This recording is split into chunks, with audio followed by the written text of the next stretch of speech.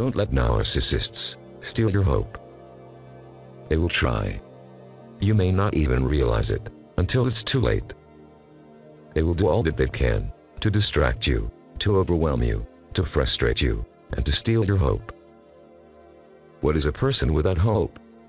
Hopeless. And why does a person tend to become depressed? Hopelessness. It is a vicious cycle that I have both felt and seen other people fall into. I have found that hope is the cord a person holds onto when they have nothing left. And if they let go of hope, they lose their life. That's why, in Jeremiah 29:11, it says that God has plans to give us a future and a hope. Because He knows that we can't have a future without hope, for they work together, hand in hand. I never realized how crucial hope was until I entered a season of sorrow, sickness, losses, suicidal thoughts, failure, and frustration over my situation. But I am here to proclaim something that I have found to be true, that true hope is strong enough to survive suffering. Another wonderful and notable thing about hope is that it literally translates into to trust. So, when we hold on to hope, we hold on to our trust in who Jesus is and in His promises over our lives.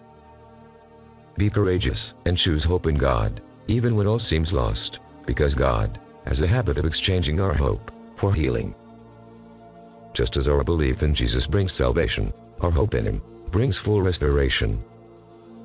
Narcissists will try to destroy you and drain the life out of you. They need you to give up hope in order for them to control you with their gaslight and brainwashing. They want you to be sorrowful so that you block the avenues to hope. Narcissists know that when you are hopeful, their kingdom will be more in a mess. Hence, they will use whatever it takes for you to give up hope. Narcissists disguise and manifest in so many ways to deceive people, so that people will turn around to blame God. You see, narcissists know that if they can succeed in deceiving you, you may doubt God and miss your blessings that will ultimately make you give up hope. Narcissists want us to live a depleted and defeated life. They are after our hope, because if you know about it and use it against them, they have no choice but to flee. Read the Word of God and empower yourself. Study the Word, meditate on it, and exercise your hope. It will be the best decision you have ever made. If you're listening to this video and feel this channel has helped you with truthful information, please help me to keep on producing videos with your contribution by clicking on the PayPal or the Patreon link available in the description below. God bless you.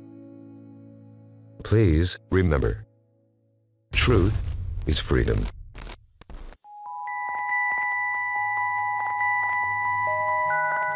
God's doing something very hidden.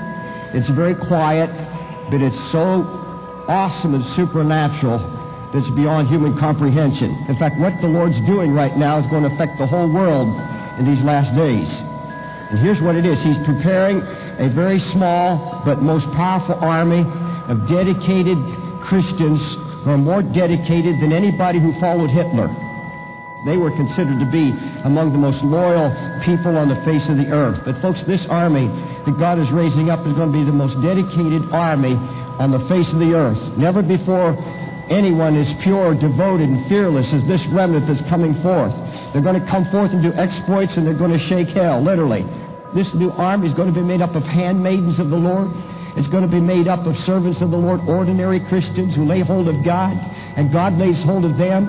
And a whole new realm of service, a whole new realm of the moving of the Holy Spirit is about to break forth. Much of God's plan that I want to share with you can be found in 1 Samuel. He's going to raise up a Samuel company. Hallelujah. The Holy Remnant. Verse 11, chapter 3. And the Lord said to Samuel, Behold, I will do a thing in Israel at which both ears of everyone that heareth it shall tingle. It's going to be a shocking thing that God does. This new thing is going to amaze and startle. It's the judgment of God on an old religious system and the raising up of a whole new program of the Holy Ghost. That's what you see in 1 Samuel. It's all about the death of an old church religious system and the birthing of a new holy remnant. I want you to keep in mind that what God did in Samuel's day, He keeps doing in every generation. In every generation, when the so-called church, the organized church, backslides and gets cold and compromising, God just gives up on it and raises up another. He's always had a people after His heart. He's always had a praying people in every generation.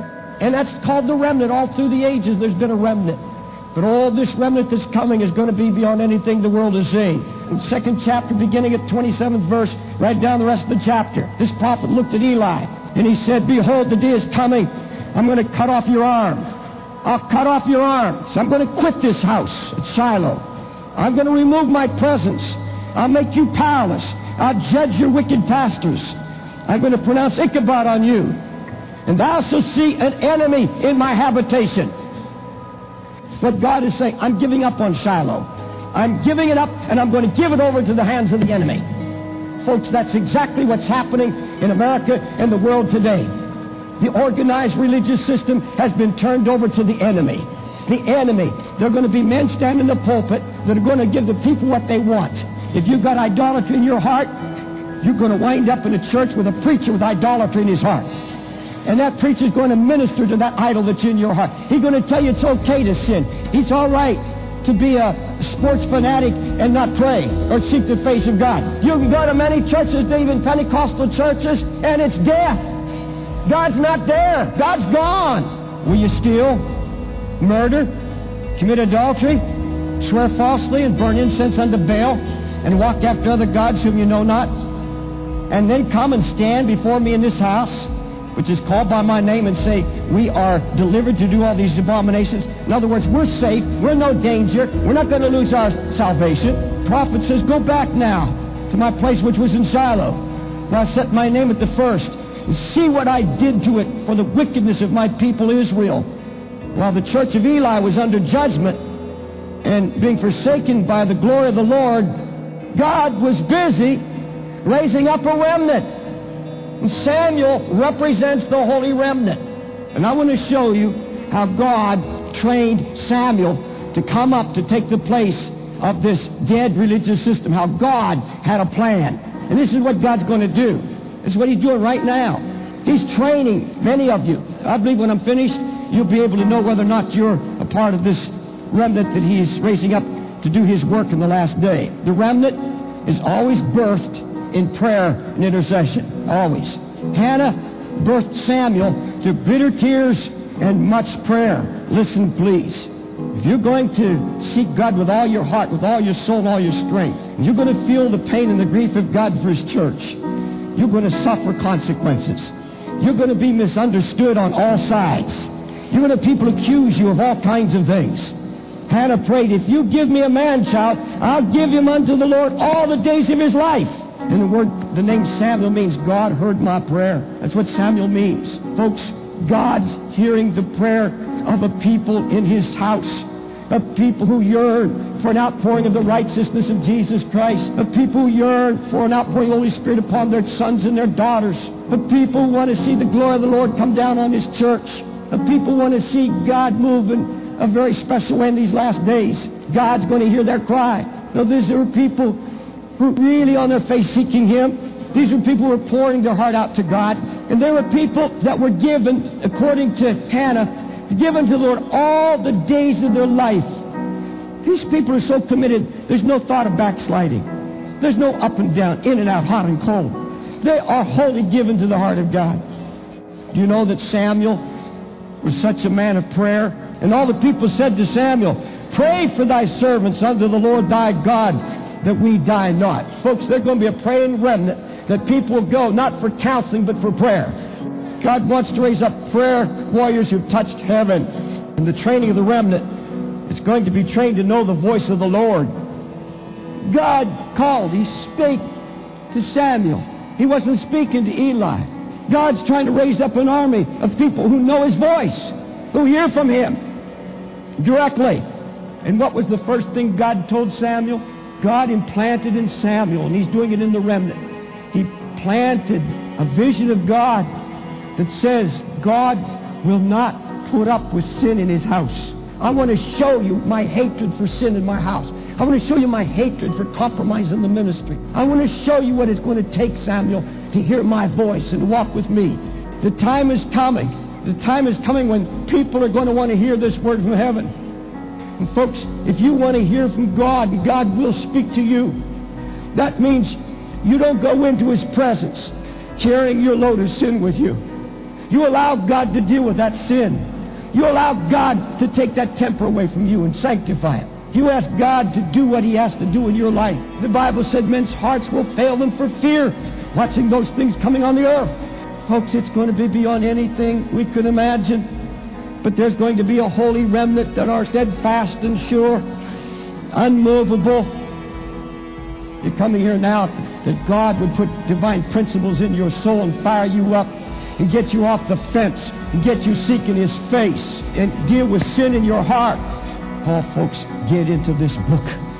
Get into this book. Get along with God. Let Him begin to speak to you. Are nothing, the things that are despised, and I shall raise them up and anoint them. I'll send them forth to do exploits in my name. Volunteer your soul, body, and spirit and mind, and cry out to the Lord, here I am, send me.